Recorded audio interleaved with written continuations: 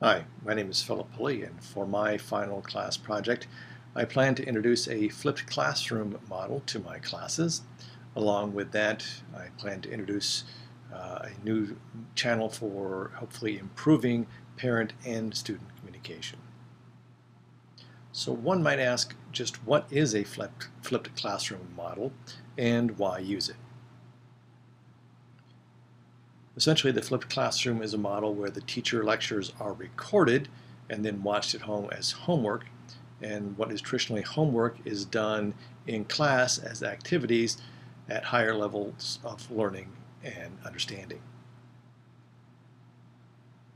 Now, Bergman, Obermeyer, and Willie, 2012, some of the guys who helped start the flipped classroom movement, see this as a means to increase interaction and personalized contact time between students and teachers.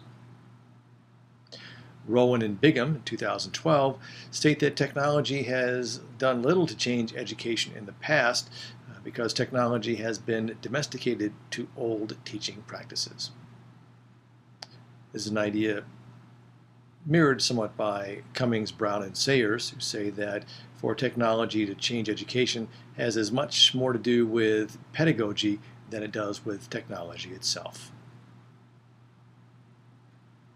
These ideas, I believe, help reflect the call of Sir Ken Robinson in his 2010 TED Talk, where he called for the idea of looking at education in a fundamentally different way. And so, like Sir Ken Robinson in his 2010 RSA talk, we're going to hopefully find ways to change the habits and habitats of the education system. So, using tools like Camtasia for Mac, and I'm practicing using that for this recording, and while changing my learning spaces in my classroom with new desks to help aid collaboration, I hope to be able to increase student learning and understanding. Now, the current plan of mine is to post videos and assignments while I pilot My Big Campus for my school district. And along with that, I plan to share blog posts and have discussions with parents in a convenient manner outside of traditional school channels. Now, Darlingham in 2007 said that parent involvement is typically limited to the giving and receiving of information about their children, restricted consultation, and engagement in providing supplemental help. Hopefully, with this new interactive process, parents will become more involved on all aspects of education. Now, if I can't do all the things I want to do in my big campus, I'll be embedding things, videos in Wikispaces instead. Now, hopefully this will help implement 21st century skills, including ISTE's objectives of student creativity, collaboration, researching, and critical thinking. And it will also serve as a platform to help teach digital citizenship and technology operations and concepts. Now, research suggests that mastery learning, problem-based learning, inquiry learning, and hands-on learning all help increase student engagement and performance.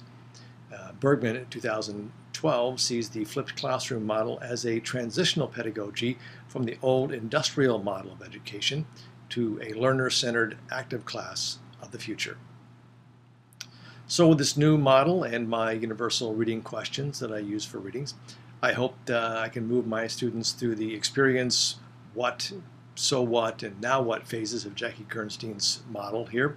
I can hopefully engage them in experiences, have them explore, let them make the meaning or create the meaning themselves, and demonstrate their understanding through application. I recently found a quote by Ignacio Estrada that said, "If a child can't learn the way we teach, maybe we should teach the way they learn." And of course, we've got references. Thank you for your time.